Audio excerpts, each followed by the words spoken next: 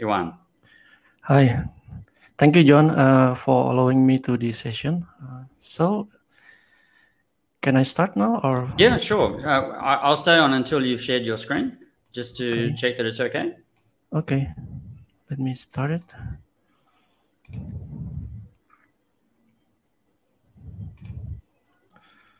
Okay, I can see that. Do you want to put it? Can you Right. see it in the full Yes, screen now? we can see it in full screen. Okay. So over to you. Yeah. Good. So, good to go, or? Hello, John. Should I go to go? Yes, yes, go ahead. I'm Okay. going to leave the stage, so it's Okay. over to you. Okay. Thank you, everyone. Hi. Thank you for this beautiful day and a great opportunity and experience today on Apidays event in Jakarta. First of all, allow me to introduce myself. My name is Iwan Pujo, and I'm working at Telkomsel for GM Data Solution Operation and Delivery. I've been delivering inside an API product as a service to all Telkomsel client and partners. Okay, so let's get started. First of all, I would like to share some information related with Telkomsel as the largest telco company in Indonesia. As the largest telco operator in Indonesia, we have a strong commitment to become a digital company. And then in order to accelerating digitization, telco operators continue to grow and improve services, both in terms of technology, innovation, and service quality to fulfill people trend. The digital age fills the daily lives of people in communication, facilitate a variety of business sector, and create a variety of new business possibility. And as I mentioned here, we have a widespread asset that consists of a number of subscribers that we have. That's around 170 million. And this making Telkomsel the largest mobile operator in Indonesia with around 65% of market share. And then 99% of population have access to Telkomsel network coverage right now. And 85+% for 3G coverage and 80+% for 4G coverage. And then we have more than 20 million of aggregated monthly active users across all Telkomsel digital assets, including My Telkomsel, Maxstream, and everything. And we also have more than 250,000 of digitized POS network all over Indonesia. All of these assets makes us stronger for building digital ecosystem to drive adoption and innovation, mainly using APIs. Expose them to API and let developer or our partners use them for leveraging and empowering their business. Okay, so Telkomsel began to introduce Telco API for internal and external interests and explore every API resource that can be exposed for digital business purposes. And every asset that we have in the backend can be APIs such as messaging, voice, profile, location, header, advertising, insight, and etc. And commonly use RPC or remote procedure call or JSON JavaScript object notation that more be simpler to understand and consume for other vertical business. A new and innovative solution also driven revenue by using a new business model. And the success of Telco API business, besides being supported by a reliable platform, is also influenced by how to monetize the API itself. And there are many models for API monetization that we have, such as a free developer pays or pay as you go. And then developer get paid revenue share or affiliate. And also we have an indirect business model like a B2C, B2B, B2B2C. And then sometimes a product API is not just a single package API. For example, API SMS that we have right now. It is more varied in the form of bundling API package that more attractive for developer to build rich application and grab the revenue. Enhancement digital channel to accelerate API monetization right now. Digital channel that we have is included system integrator, marketplace, app store for Android and iOS, and also website or mobile and desktop. And then advertising channel, social media, advertising, and payment. This digital channel that we have actually have business to speed up the development and go to market. And also to offer APIs to our partner, external developer, and enable create a new use case and business model. I take a quote from Gartner that API build digital society and digital business works by connecting people, businesses, and things. And those connections are enable a new digital product and business model and business channel. Okay, what I would like to show right now is we have a very rich and granular of telco asset in Telkomsel, and also data that we have, and all of this is ready to be exposed to provide answer to various business needs in the digital ecosystem. And this will create opportunity to position a Telkomsel API in the center of a super ecosystem right now. Most of our assets potentially bring new capability and definitely create a complexity for the API product development. Right now, we have categorized into 3 different of capabilities here and complexity when we develop an API. First is API telco that have a low complexity and development phase, have a single parameter and only based on telco connectivity. This API telco exposed only from a channel that we have, for instance, SMS, USSD, IVR, and etc. And then the second API is a dynamic profile API that have a medium complexity, because we have to stitch not only from one parameter, but we have to combine several parameters coming from IT and network asset that we have. Some of them showing the customer status that we get from the network. Most of this info must have a customer consent first, because we following the GDPR or regulation in Indonesia before we exposing to our partners. And then third is API insight. Actually, this API have a very high complexity because we have to build insight from our customer behaviors and absolutely have a multiple parameters across prediction that reflected into the models that we build to get the insight of our customers. Analytics contribute a lot until the product are ready to be released in this API insight. Okay, so all of those 3 API categories then could be applied to several use cases that support many business verticals. Use case that possible and challenging for now, let's say for personalization or for specific product, authentication for verification purpose, and then fraud management for preventing from fraudster, optimization in order to make excellent business operation, and cost optimization. And lastly, for risk profiling, especially for credit profiling and early warning system. All of these APIs, basically, we are trying to expose to our partner through our API gateway, and absolutely using a customer consent first. Even more for our partner, we bypass to our API. We have to make sure that consent is being given by our customer. Okay, so let's go to the real application in the industry that might be varying across industry here. Some of potentially have all of use case applicable. As you can see here, from those 3 categories of API in the industry that use all of use case, the most are financial institution and also e-commerce, because of their customer journey is very dependent and coupled with the use case of telco services. For instance, since their customers sign up into their service, they have to create an account, and this information need to be paired and authenticate with their identity in telco services until their customer asking for financial service. Telco data sometimes need to act as one of another different parameter that consider for create a decision or approval on a bank or FI or e-commerce site. For e-commerce, is also very demanding on telco service for sending another authentication parameter and even for additional factor of authentication. So from beginning until the end of the customer journey, and even for every their transaction, some of the industry vertical need telco act as another verification channel and tokenization part of their transaction.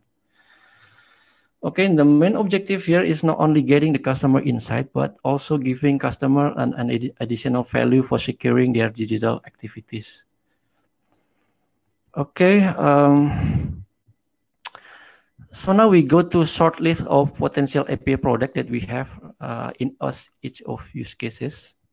We have a roaming status for validating status of roaming, data quota verification for verify data quota that their customer has, call forwarding status for checking status of customer, call forwarding, and also credit balance verification. Basically, most of these APIs personalization use cases are useful for verify status of customers.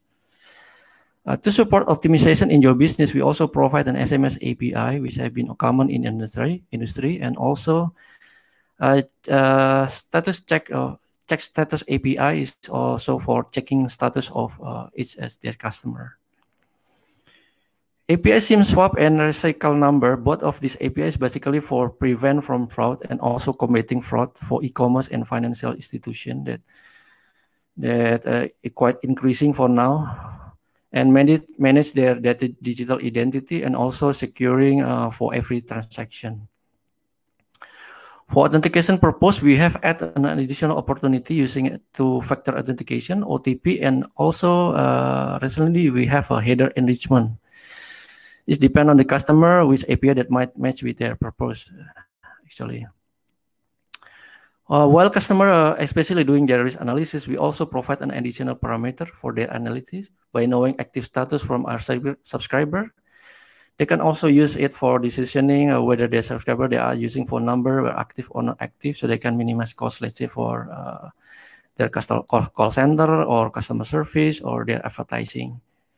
And also it can be useful for updating their data. Okay, so I'd like to focus only on fraud detection in this event because it's very increasing number since 2018 or 2019. Here, a bank and financial company especially need to protect their customer from account takeover. Fortunately, telco operator can offer insight that indicate we have a signal when there has been a change that could indicate a fraudulent activity. For example, associating with a new mobile number, mobile device with a bank and account. Several fraud signals are available in various bundles serving a different security use case. For example, we can provide indication of last SIM been changed, a call deferred has been sent up on the number, or the number being recycled. All of these could be indicator of an account takeover are among those have been found. Yeah, it's quite useful for financial service industry for now. Okay, this is what I like to explain more about how to implement the use case of account recycle number and SIM swap API. Okay, as you can see here, from the beginning, from the customer journey, when they open the account or they doing the registration at the beginning, they fill or enter name, mobile number, and address. And from their application or mobile app, the client server will forward this request to our server. And using, let's say, API active status and API recycle number. Both of these API will validate into our customer profile in Telkomsel and send it back to the client apps to do some customer risk classification on their side. And then after that, they can decide whether this is fraudster or not. And then after they decide that this is correct or not frauder, then they can send or doing another step of verification. So I'd like to focus on the detail on how API recycle numbers works. First time from the partner, they will send some of a parameter like a phone number, timestamp, and definitely consent ID. We have to get the consent ID from the customer. And then from our inventory, we will also find based on the phone number that they request, we will find the last deactivation time of the SIM card and comparing with the timestamp that they have sent to us. And then we will just send a response that if yes, because yes, if the condition is timestamp is longer than the activation time, meaning that this phone number had been recycled and could lead to possibility of a new user. It is very useful for, let's say, for when we do a registration, let's say on WhatsApp, sometimes they have to decide whether this is a new subscriber or not. Yeah, they have to they have to check to the other site whether this is a real new or not, or this is a the number itself been recycled to the other person. So, and the benefit of this API recycle number is basically improving data quality during registration time, and also client can additionally validate risks associated with the customer prior to allowing a registration. And the industry that can apply for these APIs for e-commerce, bank, FI, and startup. And then for use case online transaction payment, or yes, it is quite happen or for account takeover here. So when a customer do a payment confirmation, usually they have to input and select a payment method, right? And then behind the mobile app, they can route the request to our server to check for the status of this subscriber, and then check for whether this is a recycle number or not, and also they can check for this status so they have swapped the SIM or not. And then after we respond it back to the client server, they will do another classification on their side, and then they will do another step of verification.